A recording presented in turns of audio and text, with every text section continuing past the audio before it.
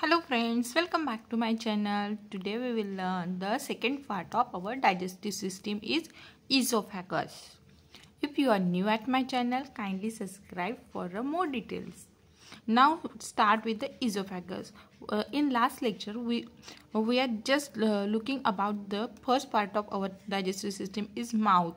The whatever we are eating is mixed up with the salivary gland and breakdown. That swallowing is moving towards the esophagus. Esophagus is just a tube.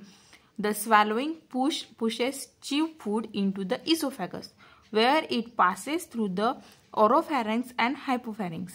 At this point, food takes the form of small round mass and the digestion becomes involuntary.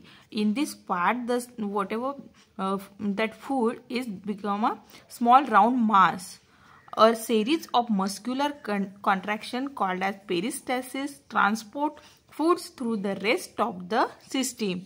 Means it just a tube to transfer the food from whatever we are eating. It just transfer this to the remaining part of our digestive system. Whatever the swallowing food is here, it just emptying into the stomach.